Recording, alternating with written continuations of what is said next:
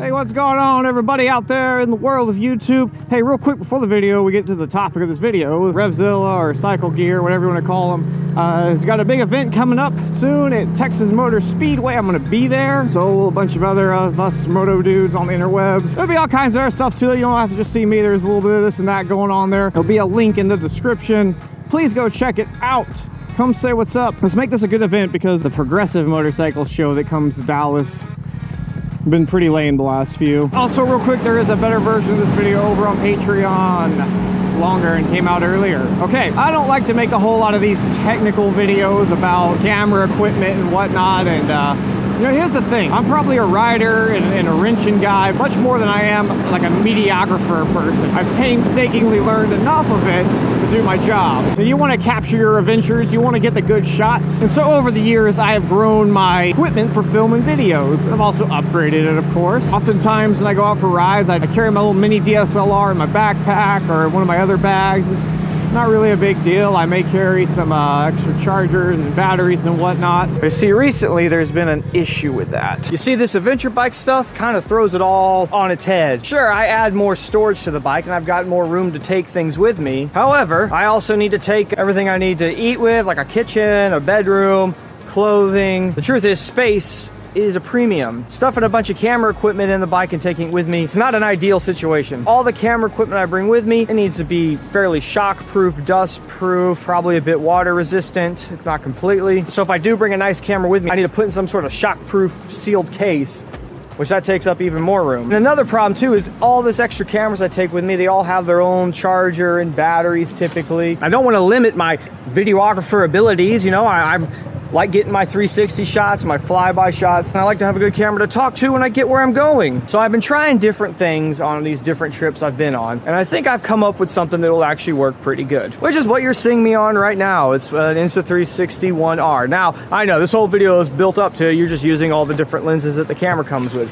I know, but just hear me out, because I didn't give this camera a lot of credit when it first came out. I think I was still dealing with sort of like the pre-production software, and it was dumb. It was on me. I should have tried messing with this camera a little more, because it's turned out to work pretty good. If you're unaware of these cameras, they're basically a GoPro-ish style camera with a handful of different ways you can sort of modulate it. So you can switch this lens for the 360, for the 4K. See how I've got this aimed at me right now? I'm doing a little vlog mode like that. Yeah, well, check this out.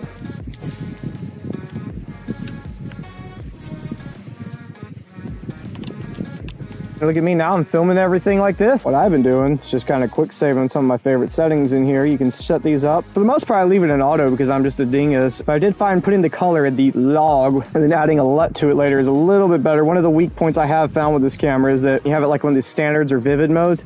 There's some colors, especially something with like browns, that don't do super well. I've just gotten to the point where this last video I went out, I didn't bring anything but the OneR camera with me. I still was messing with some settings in there, so it's not perfect. I think I've got it all figured out now. You'll see from this video, which you'll have noticed at this point's all been shot using the OneR. The 360 camera that can capture all your cool flyby shots. It disappears its own selfie stick, so that's where you get in that cool shot where you don't see, it looks like a camera car is following me or something. If you're somewhere where you can see the stars, you can set up a star lapse overnight. I really like doing it with the 360 camera because you can tilt the footage as it's rolling through there. I think everyone pretty much loves that shot. There's all kinds of options with the 360 lens. I had so many different ways you can mount it and set it up. I often put it in places a little more dangerous than you should. I know it's got lens protectors on there, but you know, it's got lens protectors. I don't know what to tell you. I'm not that worried about it. My favorite's honestly just anytime you set that camera up, you drive past it. You do have to go back and get it, of course, you know, but it looks cool. It looks like it did something neat. The 4K lens can do all your normal action camera stuff, just like any kind of GoPro's done in the past. As far as how this one compares to the newest GoPro, I don't know, I got a 7. There's some things that may be better in one than the other, but they're both pretty good. And then finally, of course, what I'm doing right now is using this thing called the 1" mod, which can film in some pretty high resolutions. 5.3K in its highest settings. It actually works pretty good in low light. Now, I'll tell you guys the truth with these things. I've got no reason to BS you. I've been critical of these guys before, and these cameras, they're not completely perfect. There's still some things I'm not thrilled with them, but this actually works pretty good. I mean, is this a replacement for a DSLR? or even a mini DSLR or a little point shoot? Probably not. Not completely. But is it practical enough to make me okay with that?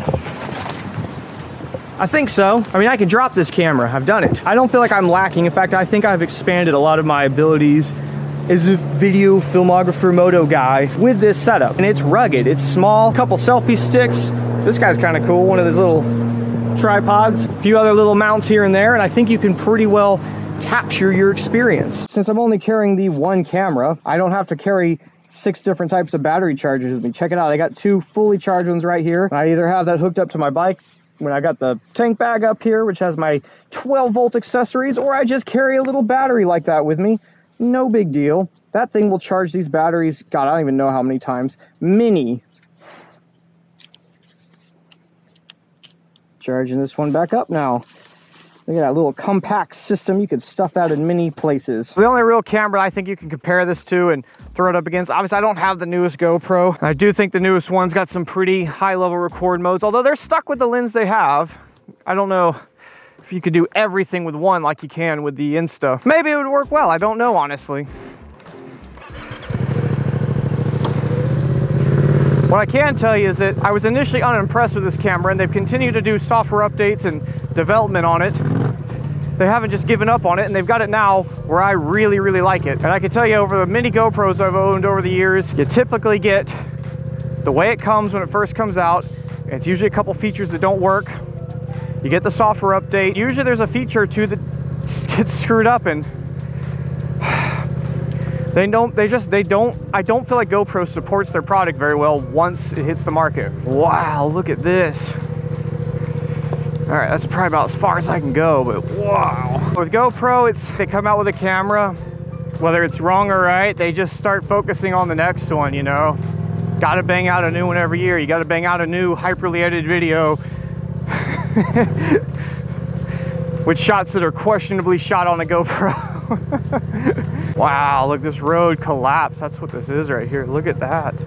This is the other side of it. If that's not an Instagram picture, then I don't know what is. Ah, that looks so good. To be fair, it still makes a lot of sense sometimes just to use this camera. It's pretty good. I gotta do it, man. I gotta do it. There's a good place now. Where's the place I don't roll my knee and end up stuck out here? See some found footage. Blair Witch Project, except not all shaky due to the incredible stability of the Insta camera. What's going on, bike? See, this is my other videographer right here. See, wherever I go, following me. I'm out here by myself, man. Even when I got people with me, a lot of times I'm the guy. I gotta do what I gotta do, you know?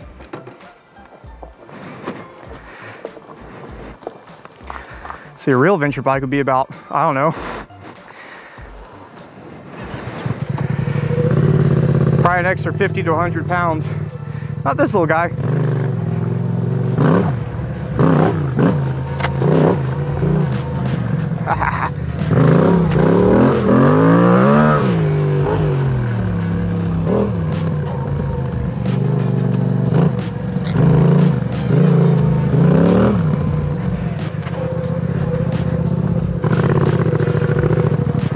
Now, obviously, I got more than one of these cameras.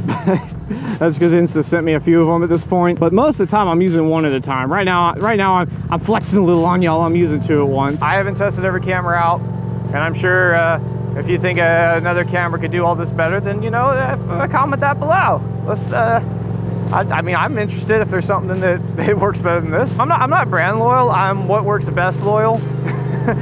And for me, for myself, in my personal self, this setup works the best. The type of riding that I want to do though, when I go out and ride like this, I don't want to like limit that because of the camera equipment I brought with me or the difficulty of setting it up to get a shot. Oh, look at these scenicness here. Look at the scenicness. Enjoy it on the camera here. I'd be surprised if this light changes for me. We'll see. I'll give it an honest shot. Chase on 2 wheels was right there. Did you see that? Chase on 2 wheels was driving that Ford Ranger. There, pull up right there. Oh, I'm not heavy enough. It won't trip for me. There it goes. See, you pulled up, it went. All right. Thank you.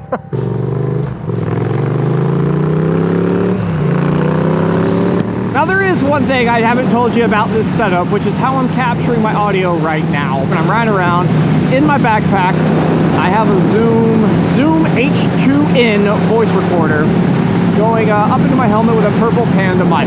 I have just given up on trying to capture decent audio with these action cameras. I know it sounds like a pain, but here's the deal. I put all this stuff into an editor anyway and edit it. And this Zoom voice recorder, I put 2 AA batteries in it, and it'll last for weeks. I put a 32 gigabyte card in there, put it in the highest recording settings, 220-something hours of record time. I have literally left my house, rode for hours with it just running. And you know what I do when I turn these on? I give a nice big, oh! I look for that little audio line, and I go, woo! Sync them up. Woo, that wind is rough. I hope that's not just blasting the mic. Put my hand here. Does that help? Does that help with my hand right here? I have no idea. I think though, for any y'all adventurers out there, this may be something to consider, or just in general if you're trying to simplify your setup. If you in the North Texas area or you want to come out to it, please come check out that event. I'm going to be out there. I think I'm going to bring this bike. I asked them if they want me to bring the bike, and they're like, heck yeah. I mean, you guys want to see, if you want to see this thing in person, I'll have this dirty bike out there. I'll try to clean it up before I go. After I upload this video for you guys on Patreon, you know, I always just sit over there in Discord hanging out to say what's up to you guys. So come over there and say hi. Bye-bye.